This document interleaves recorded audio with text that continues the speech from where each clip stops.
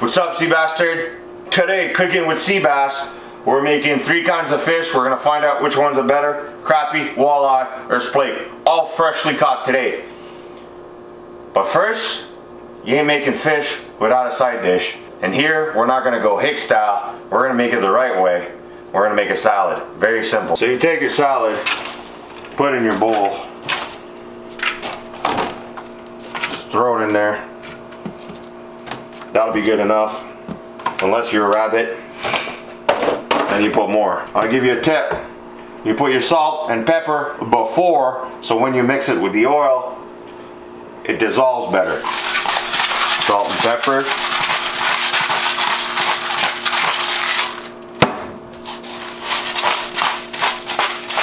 Done. Now you go to the store, you get some good olive oil. Don't get that cheap stuff, alright? Your mother wouldn't like you if you do that. Pay the extra money, virgin olive oil. You pop that open, you look at the camera and you go, good enough. Don't ask me how many tablespoons I put on, I don't know. Fig infused balsamic vinegar, I almost made a big mistake here. You don't put that in your salad, that's a disgrace. You get balsamic vinegar of Madonna. Alright, don't ask me to say that. In Italian, there's different kind of balsamic vinegar. This one is for leaf, salad. You put it in there. There you go, to your liking. You mix that thing. And there you go, you got your salad. Salad completed. Now, onto the fish. You're gonna need a cutting board, chef knife. You don't need to have it out, I just wanted to show it off. Fillet knife, freshly clean. We're gonna put it here. Now I'm gonna go get the fish. Now I got the fish here. We got a splake, a walleye, and a crappie. For you little vegans from PETA or whatever, so you don't hate my video, we're not gonna get them in front of you. I have a video showing you how to clean walleye and all that stuff. So, 1, 2, 3, clean!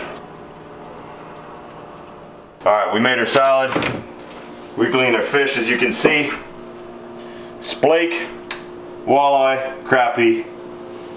Warm up the pan. It's not a steak.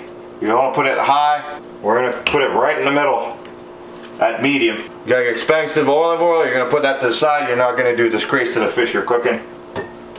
You're going to grab yourself some butter. Some real butter.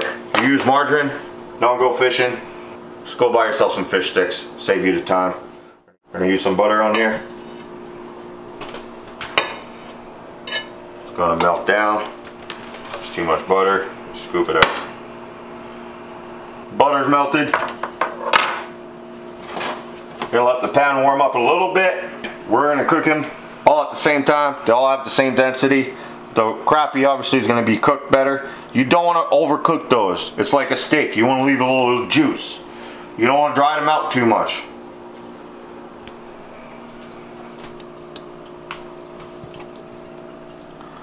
Put the walski in there.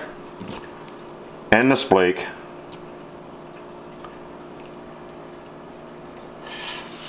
Wash your hands so I don't die of AIDS. Something like that.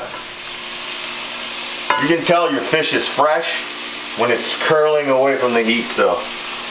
That's how fresh that fish is. So I'm not gonna break it down. I'm gonna let it cook. As salt and pepper as it's cooking. It's not like a steak. You don't put your salt first. Little salt. You don't need a lot of salt with those fish. Little tip when you're doing the salt, don't go so close, go high. Wider spray pattern. If you go close, you'll get salt deposit and you'll be like, ooh. Tastes like the road in the winter. We got this cooked. Before anything happens, time for a little brewski rating. I can get this freaking thing to line up. There you go. We got the Refined Fool Brewing Company. This is the Illiterate Librarians. Yeah, that's why it's a good beer for me, because I can't read properly. Grapefruit IPA from Sarnia, Ontario. So,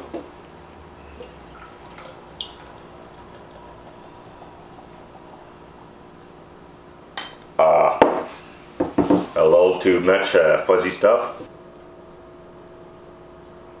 Oh, screw that, I'll just drink it off the bottle.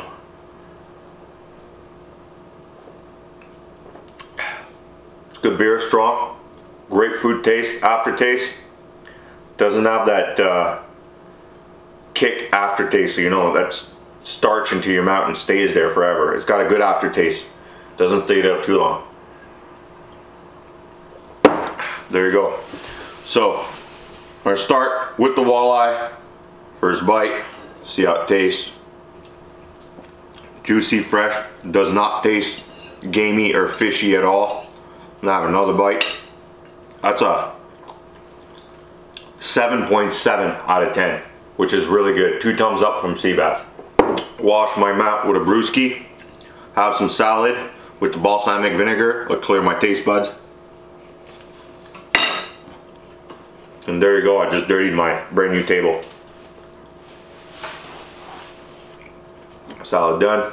Clear it out with some brewskis.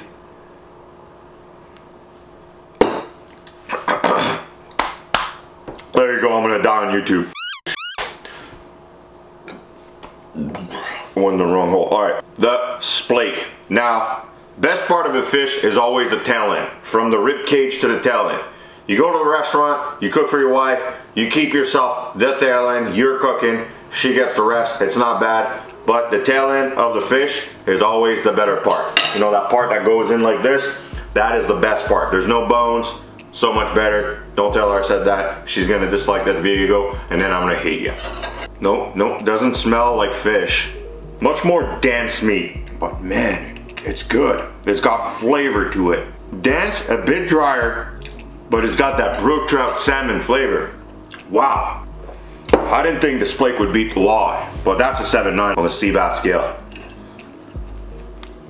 On to the crappie. I'm probably just getting drunk doing this review. On to the crappie, which in my opinion, the crappie should beat both. We're gonna try it. Yeah, you don't smell the fish at all. It's good. It's good. I prefer it over the walleye. But if you're hungry, you gotta keep more. So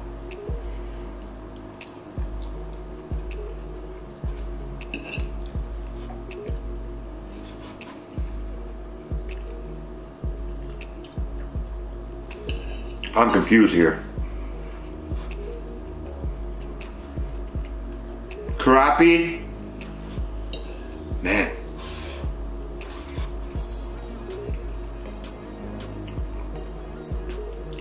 Crappie, 7.6. Onto the walleye. That walleye is delicious.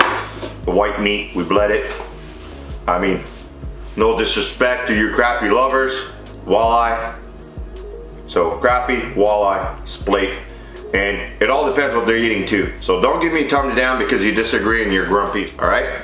Thanks for watching this. Tune in. Let me know in the comments below if you want to see any other tasting like this. Smash that like button or that dislike button. I don't give a f. Let's go. I shouldn't say that, eh? Salad, 10 out of 10.